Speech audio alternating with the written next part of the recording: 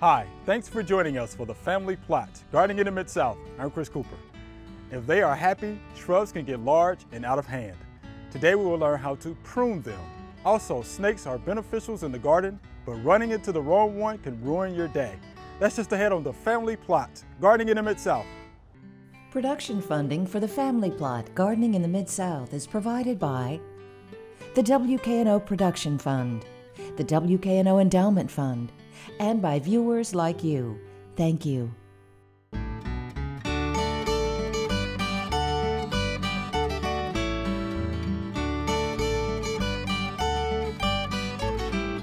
Welcome to the Family Plot. I'm Chris Cooper.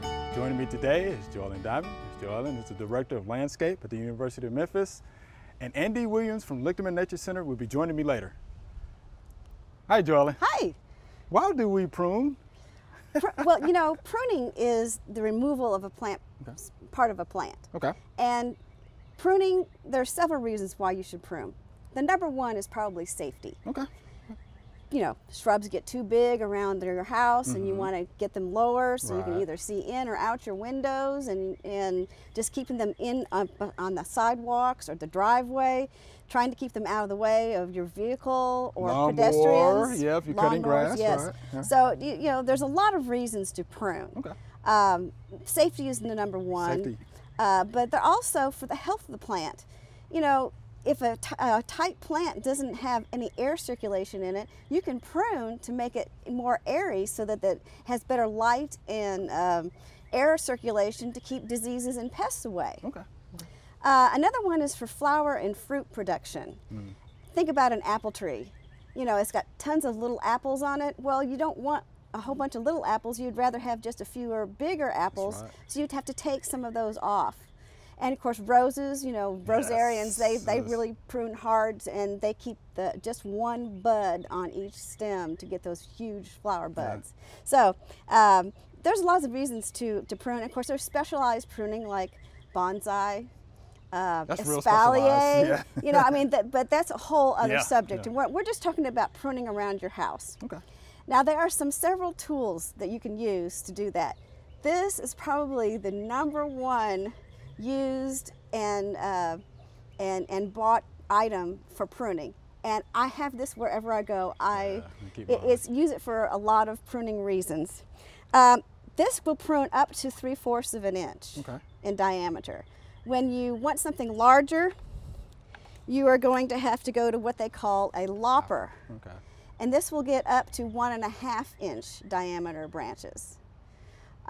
Anything larger than that, then you really need, anything larger than that, and you really need a pruning saw. Now, I like these because they are close up and the blade is away from you, and you simply open it. There it goes. And it locks. It's nice. And pruning saws have wide set, sharp teeth, and they cut, unlike other saws, on the pull. So when you get next to a branch and you pull, that's how you cut it. Gotcha. It cuts on the pull. And this is up to maybe 2.5, 3 inches. Anything larger than that, then I really suggest you get someone who knows what they're doing, like a certified arborist, to prune your trees. These are the only hand pruners that I have, and these look very nice because I rarely use them. Okay. Nice. If nothing else, make sure your tools are sharp. So always get a file and make sure your tools are sharp, they're clean, they're oiled so that they work well. There is another pruning item that a lot of people like to use, and this is a pruning shear. Shearing plants is not a healthy way to keep your plants looking good because they force a lot of growth so that the interior of the plant does not have leaves. So like this one isn't sheared, and you can see there's leaves clear down in the plant. And that's what you want, to get air and light movement into your plant. Shearing stops that, and a lot of sheared plants end up with a lot of pests and diseases because of that. So it's not as a healthy way to prune, but people still use this. They do. I don't. There's all kinds of hand shears, but I rarely use these, if ever. So that's that. Okay. Some of the things that you're going to have to know about a plant is going to help you prune it better. Okay. The first thing is all branches have what they call a terminal bud or an apical bud, same thing. And if this particular bud inhibits the growth of lateral buds. When you cut the apical bud, the lateral buds tend to break and grow. Okay. Because the hormone that's inhibiting them is gone. So in that way, you can learn how to fill in a plant or give direction to a plant. If you have a lopsided plant, you can cut the terminal buds on them. Okay. Lateral buds will come and fill out that side of the plant. All right, so sense. you can use that to your advantage. If you look at each of these leaves, there is a bud that comes out between the leaf petiole and the stem. That's where all the buds reside. And those are points of growth, and that's where you prune to. But you'll notice these leaves face different directions. Mm-hmm. Well, then if I cut this plant right here, this leaf is growing in this direction. That means when the bud comes and breaks, it will send out a stem in this direction. So you can control the direction that your plant grows by which bud you leave out. Gotcha. And you cut up against. Right. And that also helps you take our plants and shrubs and make them go out instead of in. Gotcha. And then that keeps light and Gotcha. Air movement through the plant to help with diseases and pests. Okay. So those are some of the principles that we use, and when you do cut it, we'll cut 1/4 of an inch in the direction that the bud is going. Okay. And because you don't want to put a whole lot of material above where the bud is, don't cut in the middle, because the plant will have to harden that off. And you don't want the plant to waste energy when something you could have cut off real quickly. You want it to put energy into the bud that's going to build that stem out. Okay. Makes sense. Now we're going to talk about different types of plants. Look at these. These are blooming. The best time to prune any shrub, it doesn't matter what kind, any shrub that blooms is within a few weeks after it finishes blooming. Okay. That way, the plant has an entire year to build buds for next year's bloom. Next thing you want to look at is see how the bottom of this plant is further out than the top of it. And so, unlike my father, who used to do this all the time, he had boxwoods and he made little round circles out of them. The meatballs. Drove me crazy, but he continued to do it. The problem is, if I did that with this plant and cut this part will be shaded by the top part of this plant, and it won't bloom. And that's why they tend to get leggy, and you'll see lollipop plants. It's because they took away the lower limbs so that they're not getting light. So azaleas and things that bloom especially, you want a nice angle on the plant. Now you can make it rounded, but make it mounded and not rounded. Mounded. Yeah, mounded with the base further away than the top at an angle. Gotcha. And this one here is getting a little tall. So again, I'm going to find a point of growth and prune it off. And the main point of pruning like this is to make it look like you haven't pruned. When we get done, you'll never know I was there. You won't notice that somebody has pruned. So in essence, you're hiding the cut. I think I've heard that a couple of times. Well, when you prune correctly at a point of growth where a leaf is, then the leaf that's there is naturally kind of hiding where you cut. Okay, that makes sense. So we can, now that's flowering plants. There are vase-shaped plants. Vase-shaped plants have a whole bunch of stems that come right at the base of the plant and come up. Okay. Now they do have some other branches that are taller that you can prune, but majority of those you cut 1/3 of the shoots that are coming up out of the ground. So you'll go in at the base of the ground and cut 1/3 of those out. Wow, okay. And you usually use the older ones, keep the newer ones.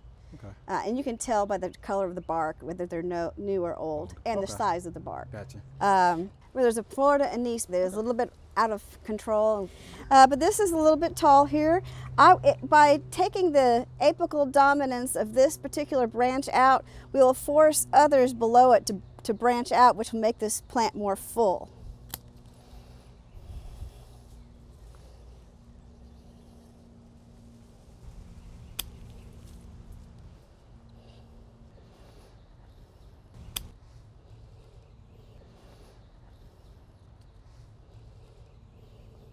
And you don't have to prune much to stimulate that type of growth.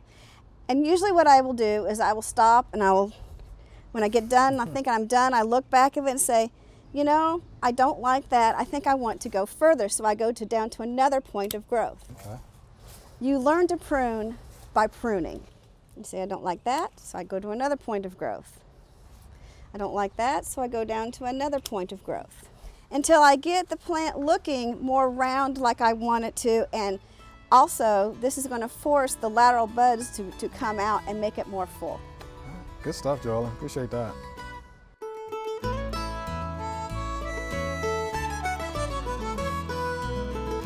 Okay, so we just finished pruning.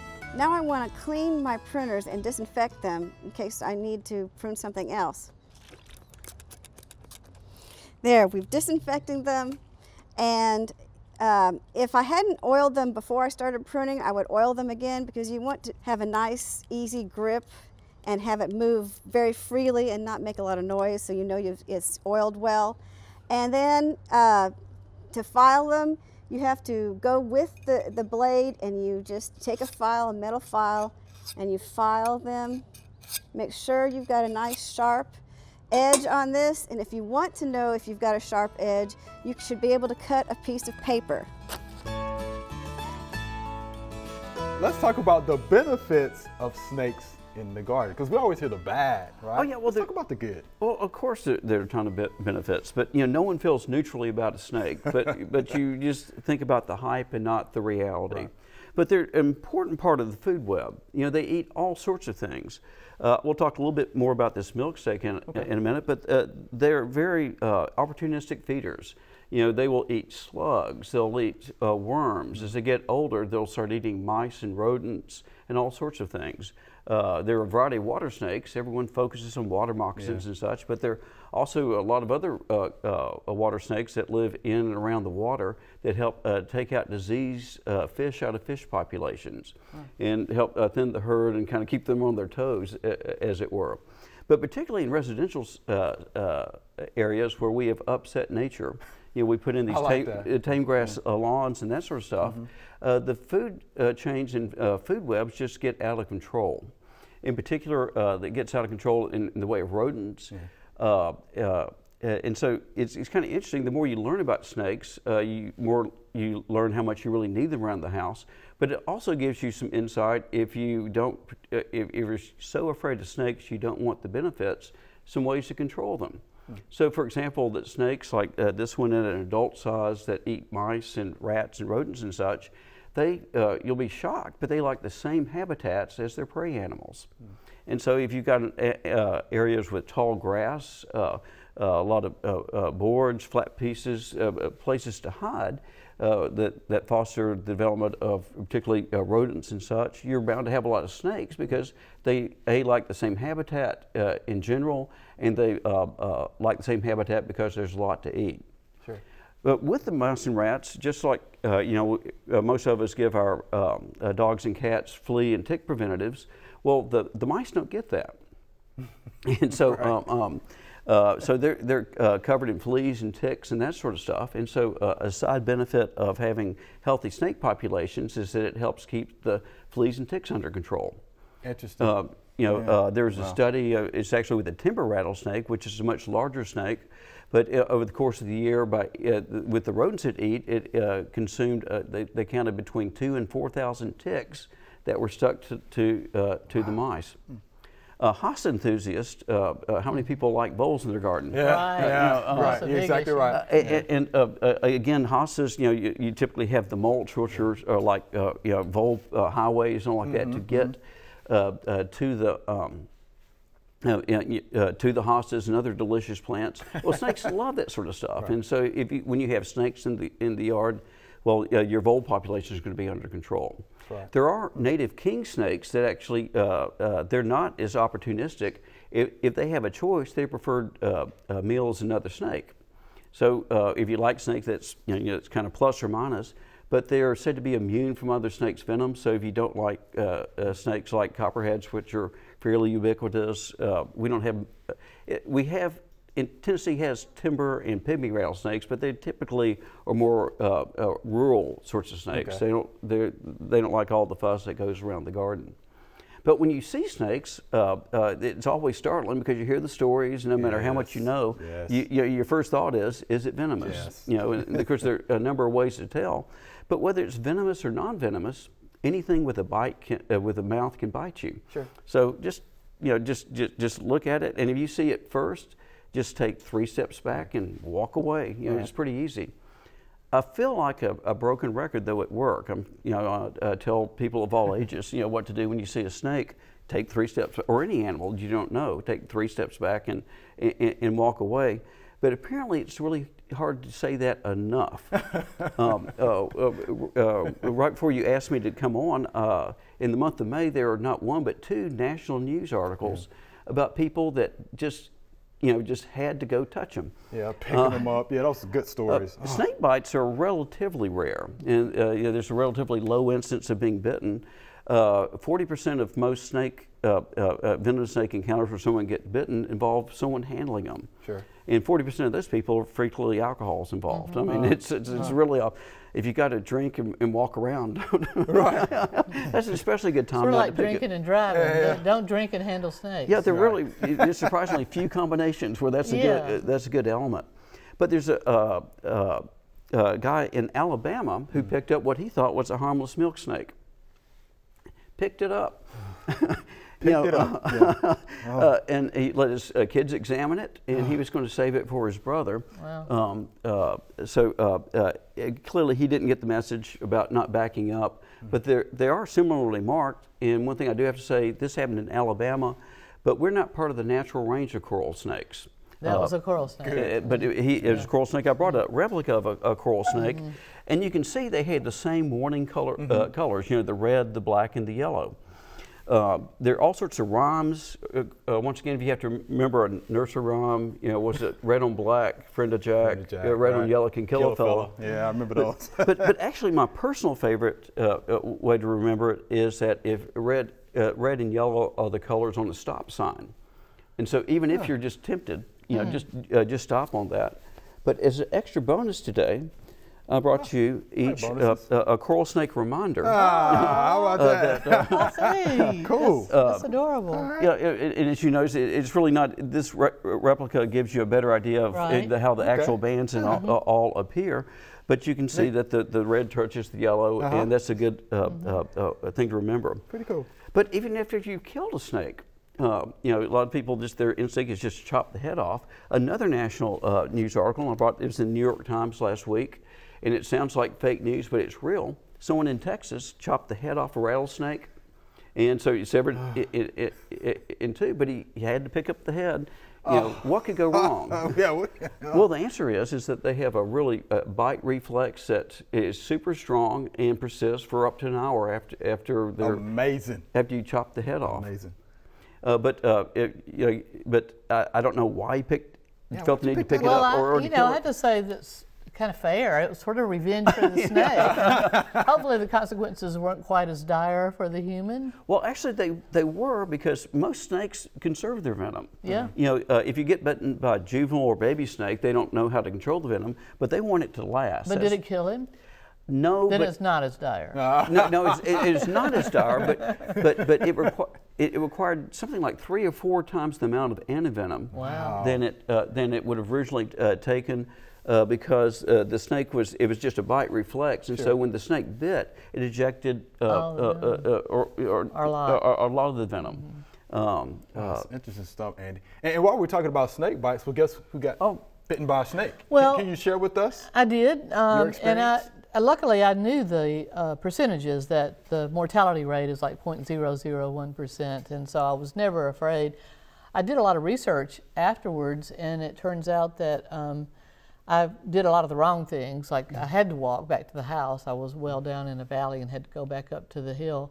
But it was really not, I was never afraid that it was going to be fatal, because the only people that usually die from copperhead bites are those who have anaphylactic shock. So if you live for a few minutes. And the other thing I learned that I think is very important, we were always told to kill the snake and bring it with you so you could know what kind. And now I know that you don't, and I didn't anyway. I didn't ever consider killing the beautiful copperhead that bit me. But they use the same type of antivenom no matter what the poisonous snake is here in Tennessee, because it's going to be the same kind. They're all hemotoxins. Yes, it's the very same one. So don't kill the snake and bring it, and certainly don't risk any more damage by trying to catch and kill the snake, because it's not going to matter once you get to the hospital. And even whether or not you get antivenom is a judgment call. Wow. And you didn't kill the snake? No, I admired the snake. He was there first. Right. The only real lasting damage he did is that I feel like I'm a little more cautious now, and I used to be oblivious, which I enjoyed. All right. So. Well, Andy, we appreciate that information. That was good stuff. Oh, well, thank you. Appreciate that education about snakes. A lot of stuff I didn't know before, I know now. That's right. So don't handle the snake, folks. All right? 3 steps back, you'll be just fine. Thanks again, Andy. You're welcome. All right.